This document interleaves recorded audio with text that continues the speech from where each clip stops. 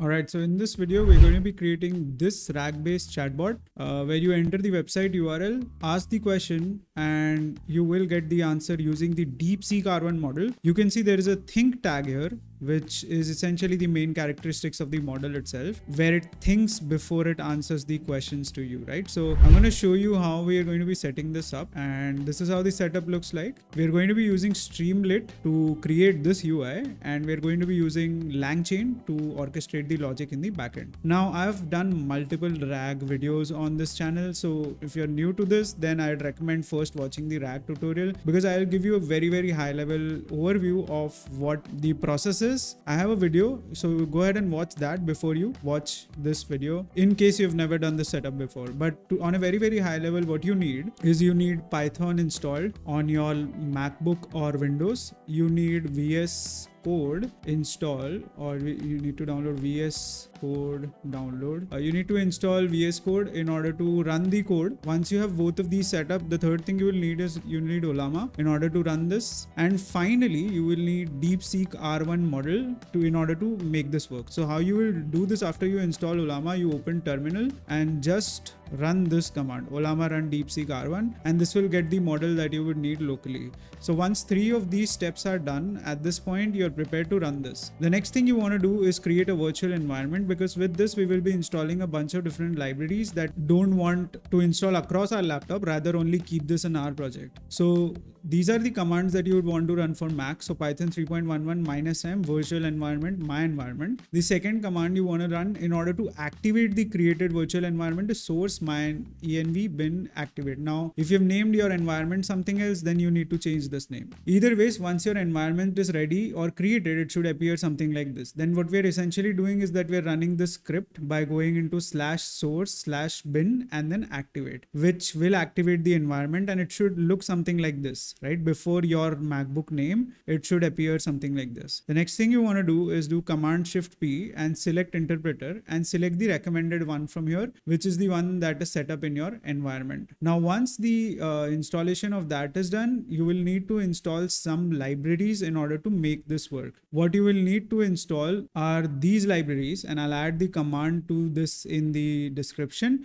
You will need LangChain community, Beautiful Soap 4, Fires CPU, NumPy requests, and then finally post this. Go ahead and add Streamlit. Now, once you install all of this, you will be set. Now, I already have this installed, so this is how it looks like to me now. Now, once all of this setup is done, you should be in a position where you will have nothing but a my environment file in here. What you need to do next is select or click the empty space here, click the new file and create a new file. So I'm going to call this DeepSeek R1 web chatbot, which is inside of this folder. And this is how the folder structure looks like. If you need access to all of my code, I'll give you the link to the place where you can get access to all of this, right? So either ways, once you create this file here, you will need to import the relevant libraries, and I'll add the code in the description as well. So while I don't encourage that you copy and paste the code as is, go through the video, learn what means what if you have not done this before, and then run it yourself or copy the code post that. So we'll need to import a bunch of different things. So Streamlit will be used for UI. You remember we installed a bunch of different packages here by doing pip install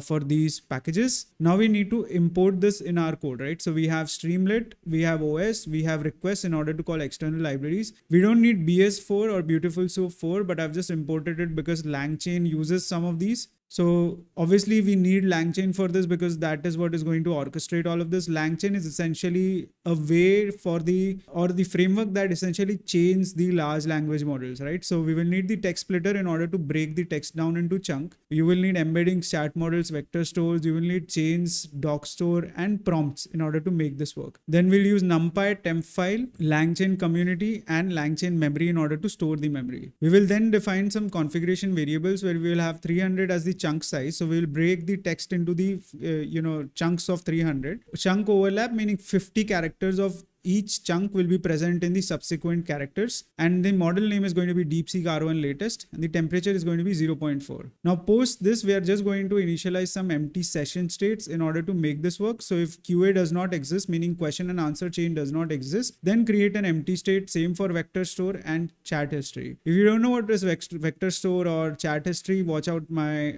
video on the RAG or the entire RAG course video, because this will help you understand the basics. And in this video, it wouldn't be wise for other people who are following along if I cover all the basics in here. The next thing you want to do is fetch the data from the website. So we will tell the user to enter the website details, and then post he enters the details or they enter the detail, we will get the data from the website. So essentially we will extract the text from it and we will create a vector store for it. So once you extract the data, we create vector stores for the database, or rather embeddings. We convert the data into embeddings and then create vector stores and store it in the vector database, which will then later be accessed when the user is asking questions. Then we will initialize the RAG pipeline with the large language model, which is DeepSeek R1. We will create embeddings, like I said. We will create vector store. Again, all of these are simpler concepts, but you just need to go through that drill of knowing these concepts once, and then videos like these will be super easy for you. Then we'll have the prompt template. So answer the questions concisely based on only the given context. Then we'll have the prompt and the conversation buffer memory. So after every chat, I want to store some amount of knowledge from the previous chat so that the next response that the model gives is more contextually aligned. Then we'll create the entire chain where we have the LLM. Chain type is stuff. Retriever is going to be vector store.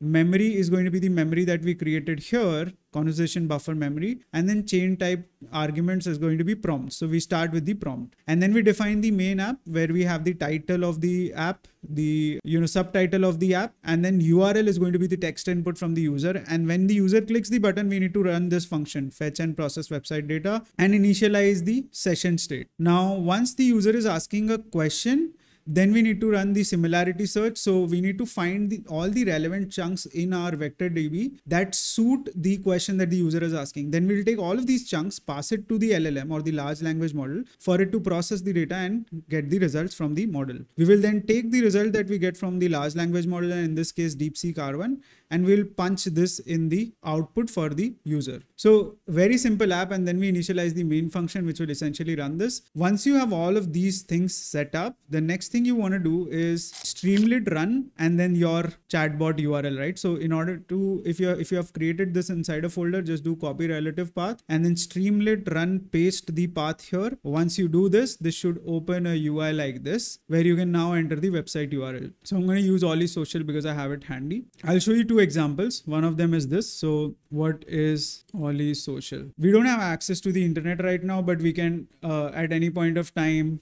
give access. So on Ollie specifically, I have restricted the access for the web crawler. So you don't get a lot of data, but I'll show you another website where you get all of this data as well. But this is the data that we get right now for the question. This is the relevant chunk that we found with this score. And based on this, we get the answer from the DeepSeek R1 thinking model. So it's thinking and then it's answering. So it's an AI-powered Chrome extension designed to enhance daily social media interactions, offering tools to engagement through features like automatic posts and engagement analytics. So then I'm going to do the next website where you actually get the data. It was intentional to show you that example. And then we do revens.com. So when we process this website, this has more data than let's say Ollie Social, right? So I'm going to ask what is Revens. And when I ask this question, you can see we get a huge chunk that goes in the input. Now this chunk will essentially help us build a better answer than, not having or having very little website data. You can actually create a lot more models now, or you can create a lot more use cases using DeepSeek R1, and all of this right now is running locally. I can turn off the internet and it would still continue to work. Obviously the data fetching is still done online, but the model is generating all the output locally. So you can see this was a pretty long thinking process, and Revens is an AI powered company offering range of services designed to enhance effectiveness of business advertising strategies across Amazon and other marketplaces. Their offers include AI driven analytics, automated optimization, strategic advertising solutions, and comprehensive reporting tools aimed at increasing revenue through data analysis and intelligent automations. So this is on a very, very high level, a quick video on how you can create a RAG chatbot using DeepSeek R1. In a sense, we are leveraging Ollama, which is an insane and my favorite framework in order to run these large language models, because you can literally run these models in less than 160 seconds. guys. And if you want to watch that video where I actually speed run running these large language models locally, go ahead and check the video out in the description.